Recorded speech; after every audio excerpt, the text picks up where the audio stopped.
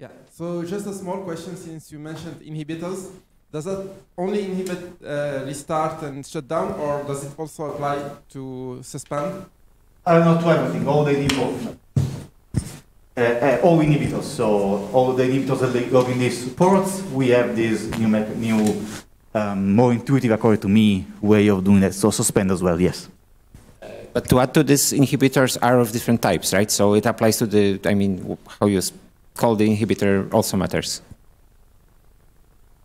And this is in a way a break of the Unix root is God mode. And we like breaking Unix. Yeah, so you were mentioning that some significant feature was implemented by an outreachy contributor. Can you share a little bit about that? Which feature was implemented? How was the relationship in general with the contributor? How did it go? How did it go, essentially? So the feature that we mentioned is blue screen of death. It's a thing where if in early boot the system crashes, instead of displaying nothing or maybe a little bit of logs, it shows a screen that says, well, in a graphical way, your machine crashed. Here is a QR code you can scan to get more information, and the relationship. Working with new people is always hard, and it does, like for outreach interns, it's kind of the same. It's a bit of an overhead for us, but I think it's satisfying to have new contributors and to introduce new people to the project. Yeah, it was actually really nice working with the contributor in this case. It was very enthusiastic. That was great. Just wanted to mention, like the blue screen of death stuff. It's triggered by simply logging at a really high log level. That basically, yeah, if any component of the boot logs at an emergency level or something like this, then it will, then it will trigger this thing, right? And you have to be privileged because otherwise, unprivileged stuff could misuse this. And to add to the BSOD stuff, so it currently only shows the entry that triggered the BSOD, and I think we should just extend it to show the last few logs, just like what kernel's doing. It might make QR code larger, but I think it's necessary so that you give more context on the error. Thank you. Yes, and I want to add on process. So yeah, we've been working with Outreachy for I think 3 years now. I think we had 2 interns. The year before there was the hibernate on low battery thing. So I think the hardest part for us is that, I don't know if you're familiar with how Outreachy works, you're supposed to do an initial interview period, so where you have on your repository beginner's tasks that prospective applicants can pick and do to show that they can work on in the language you use and in technology that you use. And that is what we struggle most with, I think, because it's really hard to have this list of things that, yes, they are doable, but they don't get done already when these people show up. So I think that is the thing we struggle most with. Other than that, yeah, it works well, I think. And just as a brief follow-up, and the initial ramp-up of the contributor was relatively straightforward, or did you have to do a lot of work to get them to start, essentially? Can you repeat, please? I was... Yes, so the question is, how was the initial ramp-up of this contributor? Did they immediately manage to work properly, or did you have to do a lot of hand-holding, essentially? I think they send us really good candidates, and given we have this... So the good thing about this selection process where they have to contribute is that you do the initial ramp-up before the project, the actual internship begins, because they already have to, code and submit pull requests. They have to work. They have to run the MKUs, IVMs with the new version they're working on, for example. So when the internship starts, there's already a lot of work already done, which is kind of good in that way. Yesterday you asked me a question if there is anything you could help us with in our work. I kind of forgot, and today a thing appeared to me, a feature request, because this is what we from time to time struggle with. Could systemd detect early when it starts if kernel supports all the features it needs. I know kernel because from time to time, we take different kernel dev configs built for a new board or something, and systemd crashes. And it's like, you know, office knowledge. Now take this dev config and turn this on and this off and so on and so on. And it's frustrating to not to know what happened very early, probably earlier than this system, the blue screen of dev can function. I mean, we document this nowadays quite extensively in the README, right? Like it lists all the config X, config Y, config and so on that you have to turn on. But this is to some degree even we cannot answer that very early on, because many of these things that we want, we only use much later. Like, I don't know, in UDEV will recognize this, but not PID1 yet. Or, I don't know, we need some functionality for cryptenroll that you have the DM, whatever. So I don't think we can say this really early on. Or the stuff that we could say really early on is the stuff that hopefully in most cases you would probably, well, okay, I mean, I'm coming from a different position there, because, I mean, to me, some things are clear, like, for example, that C groups needs to be turned on. I don't need to think about this, but I understand that this might not be the common baseline that everybody is on.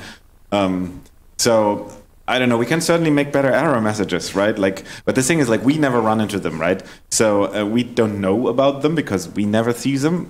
So I don't know, if you find a situation where you turn off some option in the kernel accidentally, and then realize it doesn't boot, and you saw some cryptic error message that made no sense to you, and then you figured out this is about it, just file a bug, and we'll, like, we actually have a specific label on GitHub that we put on things like this needs better error message, so that things become more discoverable. But I would really like to treat it like that, right? Like, so instead of us checking for kernel features, I would like us to always just use the kernel features and make sure that when we realize they aren't there, we log about them, either gracefully because we can continue and don't strictly need them, or fatally and then with a clear error message. If that works for you. If I remember correctly, the problem we had like 2 weeks ago was because some of the early API file systems was unavailable, and there was no clear message which one.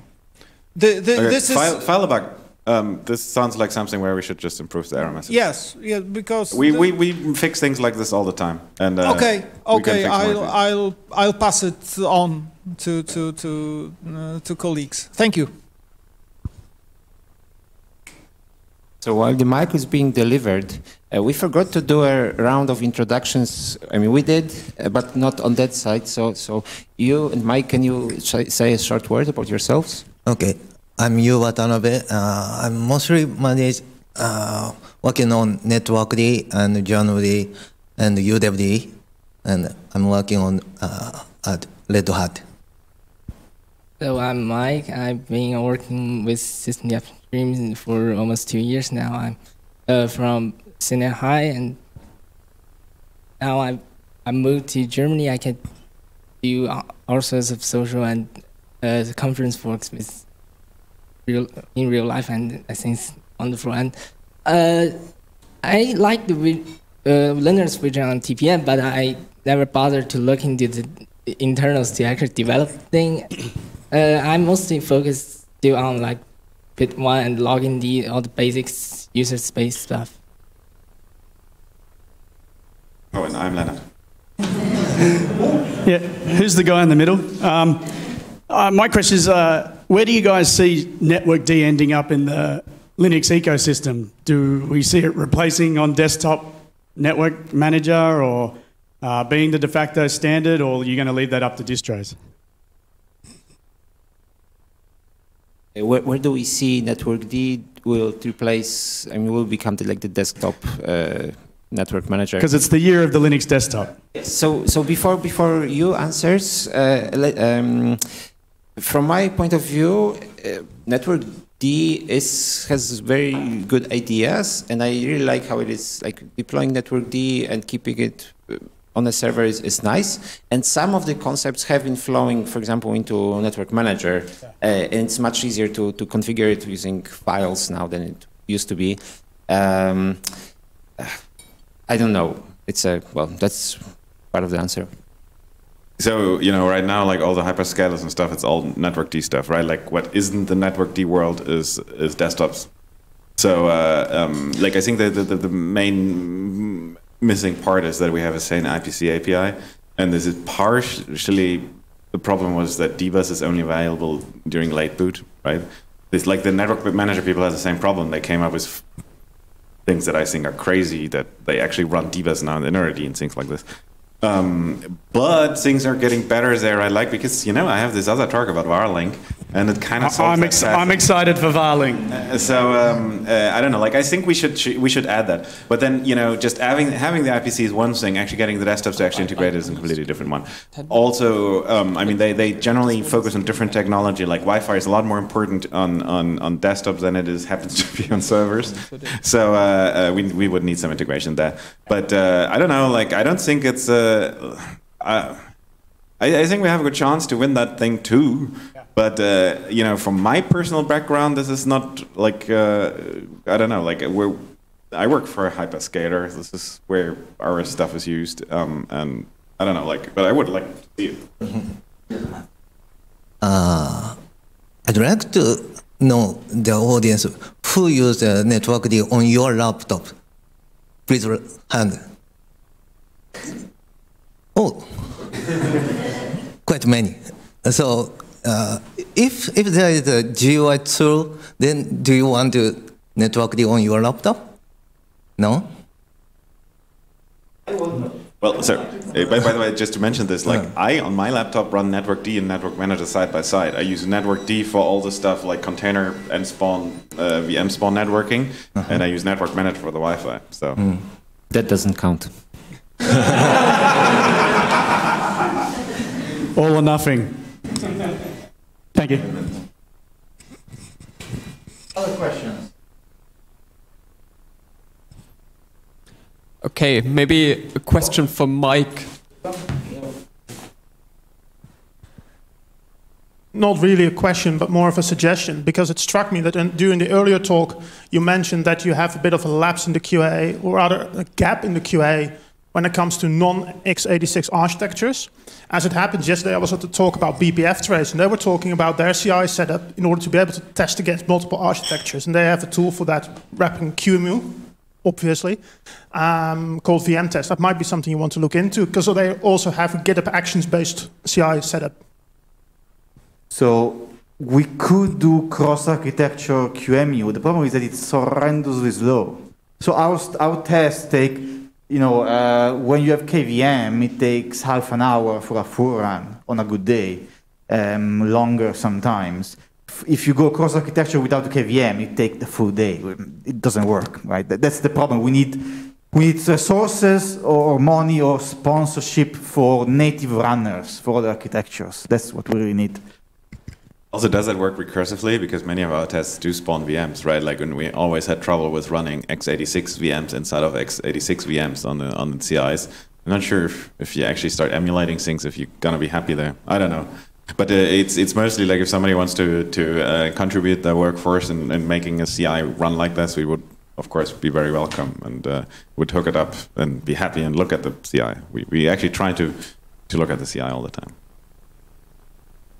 In general, the reliability of the CI is a huge problem. I mean, like for most people, but for us, it's reliability and introspectability of the CI failures.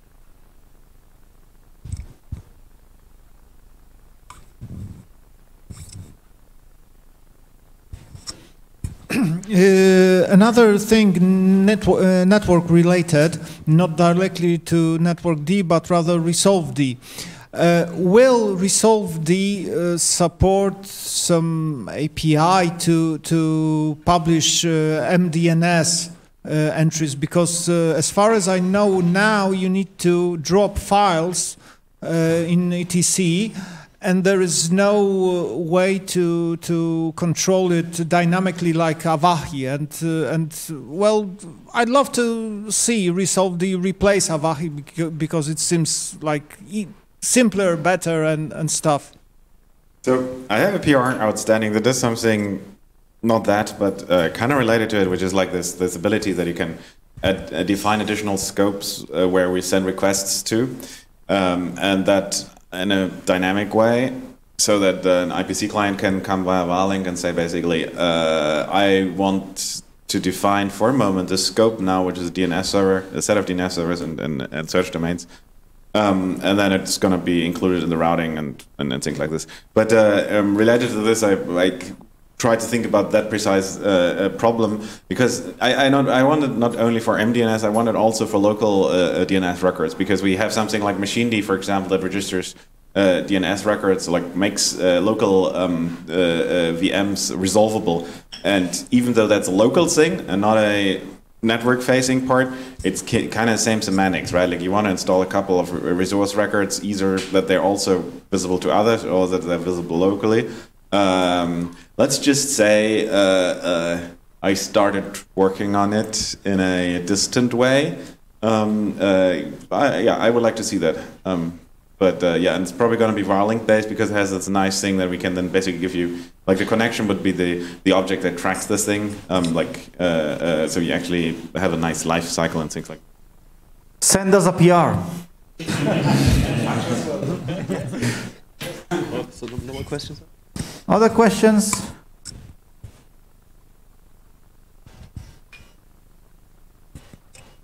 So Luca, like, briefly mentioned, you know, that you don't have hardware because sponsorship, funding, whatever. So what would you do if you had kind of like infinite funding for the systemd project?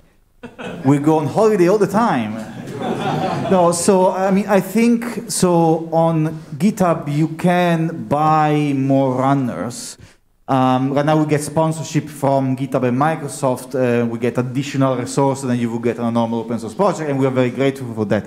With infinite resources, yeah, we would definitely, and not just a finite amount, but ongoing income, we would be able to sponsor and buy more runners. And I think there are now ARM64 runners as well, but again, you have to pay for those, I think.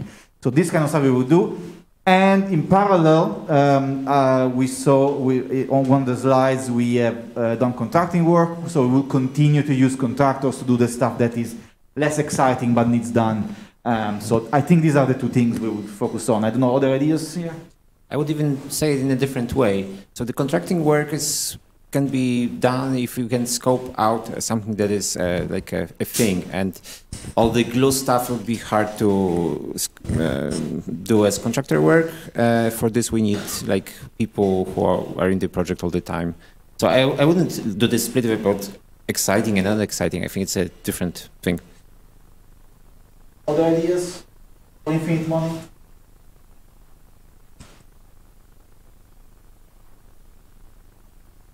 So when can we expect the check? Other questions?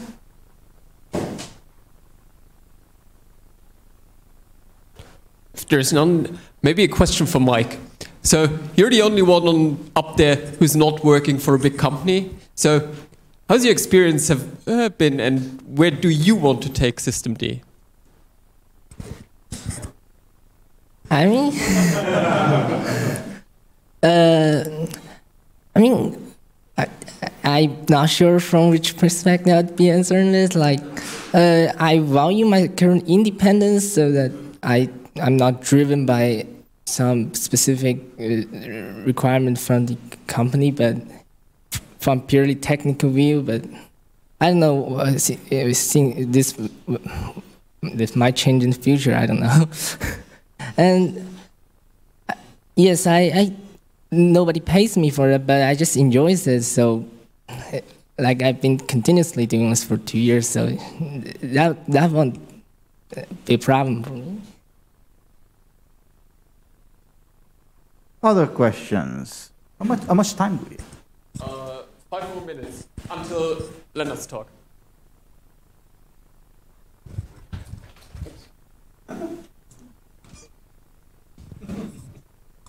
is there anything the systemd project would like to see distributions do different when integrating systemd? Any pain points? Any? Well, one of the things that we discussed last week was pain points in the kernel. So little bits, like for example, Btrfs not supporting offline creation of subvolumes, and Btrfs not supporting offline and compression, which, I mean, it's not directly a kernel feature, but it's done by the same people. I don't know, like we have this huge huge list of features on the UAPI website, the kernel wish list. So that's on one side, and on the other side, in libraries, well, strict backwards compatibility in libraries so that things don't break. That would be my list. I have two things. The first one is in the upstream CI, we saw on the slide, we cover Debian, Ubuntu, CentOS, Arch, SUSE, Fedora. We would like more distributions. Like there's more than the main generalist distributions out there.